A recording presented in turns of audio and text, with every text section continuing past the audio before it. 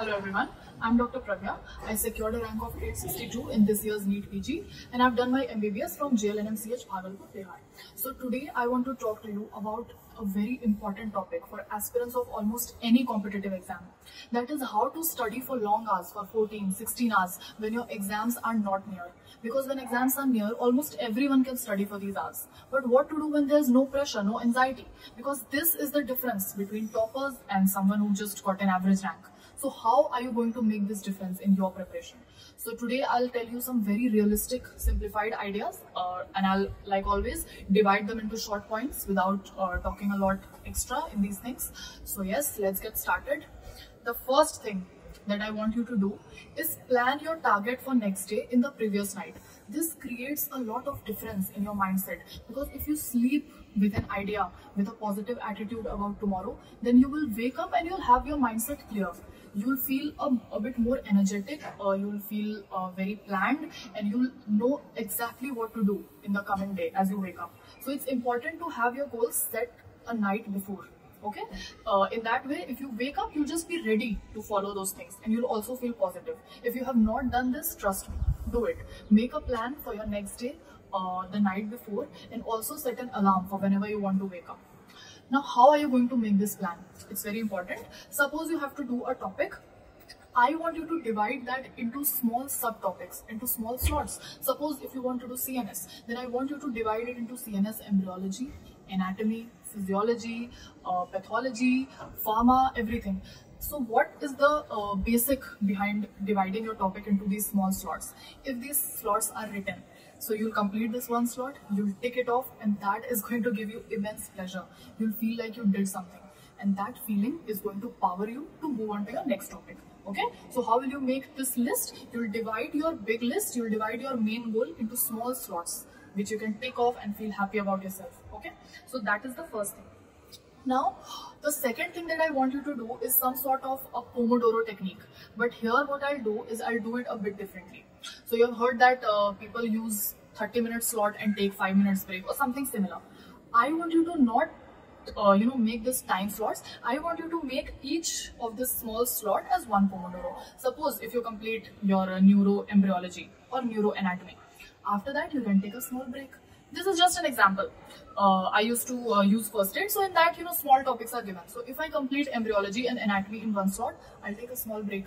So what will you do? If you have made a small slot, which is a very small topic, then you can take a 5-minute break. And if you completed something really big or something that was difficult to learn, then you can take a 10-minute break. Okay? And the important thing here that I want you to stress, this is the only important thing that will make this plan work. And that is, be very strict with your breaks. 5 minutes means 5 minutes. If it ends up being 15 minutes, then it will end up also being 50 minutes or probably even 2 hours. So 5 minutes or 5 minutes hi rehne dena.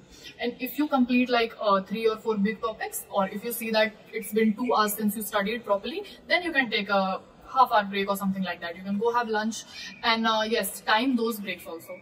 You don't want to, because it's a very dangerous part actually, getting stuck in these breaks, especially in the initial period of your preparation, because you don't have any kind of pressure or anxiety right now. Okay, so you will need to be disciplined.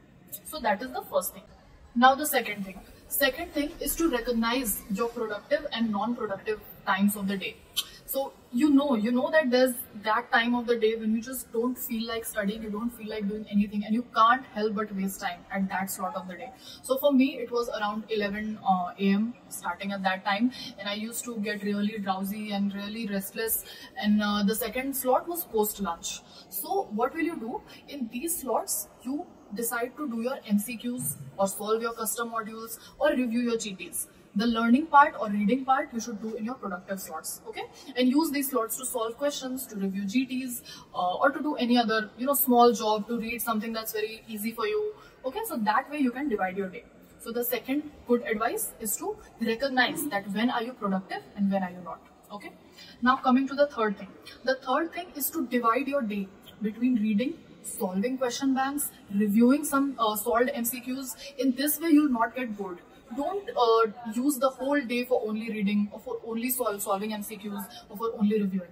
You need to do a bit of these at each point of the day so that you don't get bored and you have something to look forward to कि हाँ इतना पढ़ लेते हैं उसके बाद तो solve करना है, so that kind of way. So that would be my third advice. Now the fourth and very important advice to stay consistent is to avoid burnouts. Okay, take frequent breaks. Breaks as in, suppose if you have like 6 months left for your next exam, so you can take the second half of every Sunday off. Her Sunday 12 PM तक अच्छे से पढ़ लेना है, and after that you can take that day off and you can do whatever the hell you want to do. You can watch series, you can go meet your friends, you can whatever you want, pursue some kind of hobby. So don't let yourself burn out.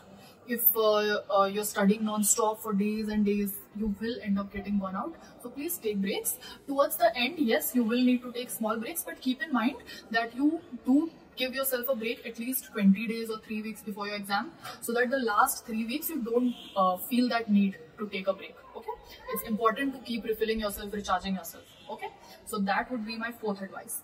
My fifth advice would be to find a study partner, because group study is really effective in helping you learn, helping you not get bored. You can talk to the other person, you can plan your stuff together.